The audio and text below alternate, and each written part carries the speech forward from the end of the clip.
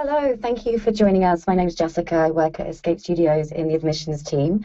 And tonight's webinar is about getting into the VFX industry and breaking into this competitive industry, more importantly. And joining us this evening is Gareth Gaydon, who is our head of admissions, and Andy Bressington, course development producer. So they're really going to give you an overview of the industry and the job roles and showreel tips. So thank you very much for joining us, and I'll pass you over. Well, hello everybody. Welcome to A Career in Visual Effects. This is the Lowdown webinar. It's going to be myself and Andy presenting this evening. I suppose we better introduce ourselves first.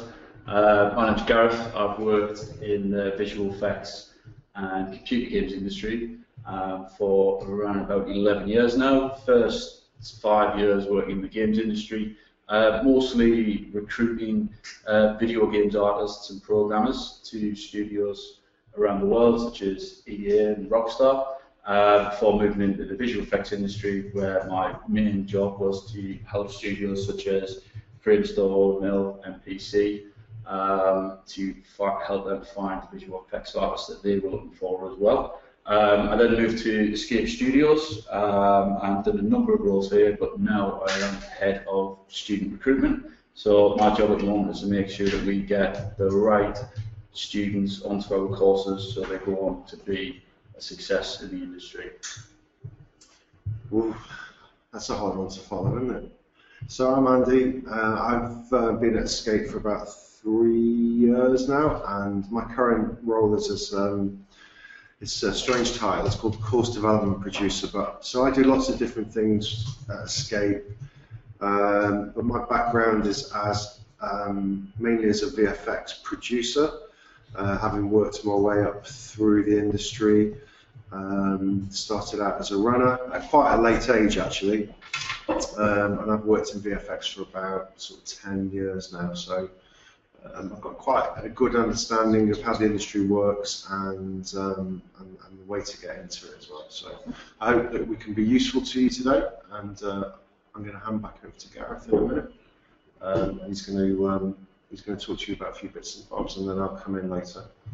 Okay. So first of all, we're just going to do a very brief introduction of what is visual effects. I'm aware that a lot of people who are watching this have studied, but we do have a few people listening who are considering a role in visual effects. So briefly, what is visual effects? Well, it's basically a combination of CG, or computer graphics, and live action, normally used in film, TV, and commercials. And if you can look on the screen now, we can see a shot from The Life of Pi, which won the Oscar for Best Visual Effects. Now, in this film, 90% of this film was done in post-production. So the only real elements for most of the film were the actor and the boat, and everything else was done in post-production after. So the CG characters, such as the tiger and the sky and the background, that all was done in post-production. Then a team of visual effects artists took away the blue screen or the green screen and made that into one visual effects shot. So the next shot we see here, this is a shot from John Carter of Mars. And if we look at this shot, the only real element was the actor down the front. So John Carter, right down the front there, he was shot on a blue screen, and all the other elements were built by a team of artists and put in after the filming had finished. So this would have been a whole team of visual effects artists. This would have been character artists to build the alien monsters, animators to make them come to life, compositors to put all those elements together so it looks like the shot that you see now in one final image. So why are we promoting this? Well, the visual effects industry it's a growing industry. It's come a long way in a relatively small space of time. If we rewind back to the days of 2000, which is when I was just about finishing my degree in visual effects, there was a film that came out called Gladiator. Gladiator won the Academy Award for Best Visual Effects back in the day. That was done. That was actually one of the first films done in London, and it was done by a company called The Mill. And that whole shot, if we look at it, it had around around about 70 to 90 shots in there that were done in post-production, and the team of around about 50 to 60 artists working on that. And that won the Best Visual Effects Academy Award.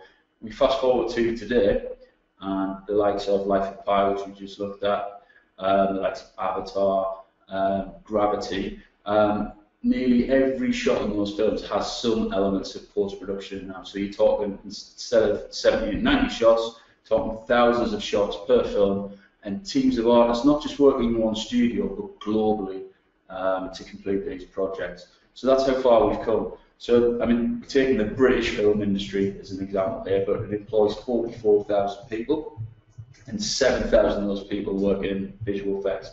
It's actually probably a bit more than that now. This is probably about a year and a half out of date.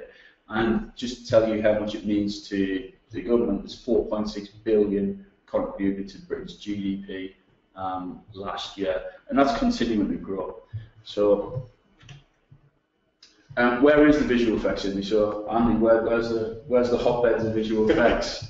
Well, obviously, Los Angeles was kind of like the sort of the main place a few years ago, and then London has really sort of sprung up. I think with the success of the Harry Potter films back in the early 2000s, it really started to take off over here. So London is now a very well-respected and kind of major player in the VFX industry.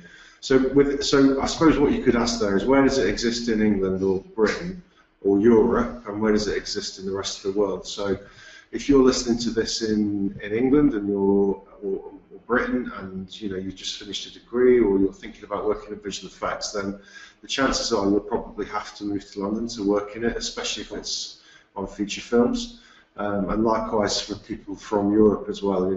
There are obviously little VFX houses in most of the major European cities, but when it comes to film work, most of that, for the European side of things, is done in London. So that's got its advantages and its disadvantages for you as a person coming to live here. In terms of the rest of the world, there's a massive industry still in LA. There's a big industry in Canada, Vancouver, Montreal. There's a big industry in Singapore, I believe. Yeah, Singapore's up and coming. China and India.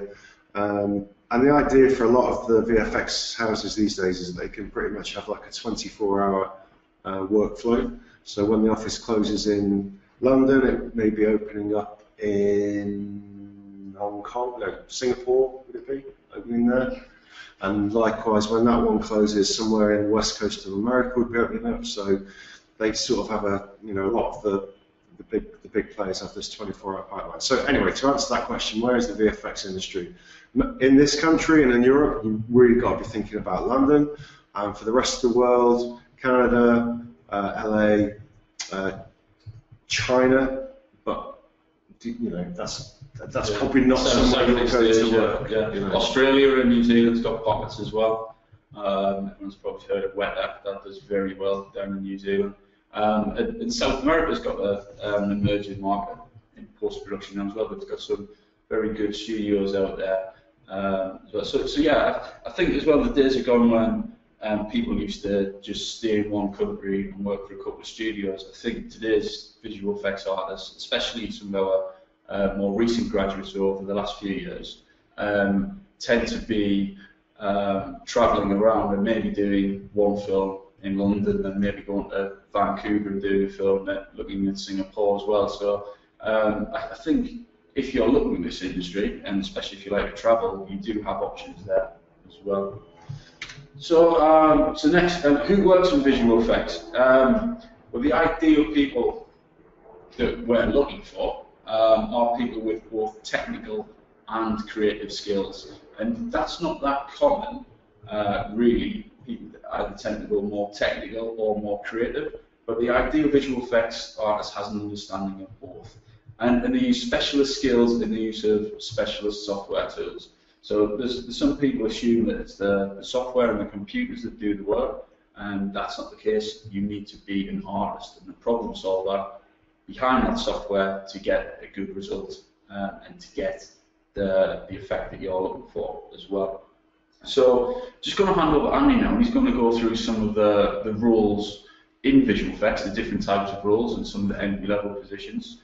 Then after that, we're going to show you a couple of example showreels from some of our recent graduates, and give you a bit of advice how you get into this industry. So I'll just switch this over now.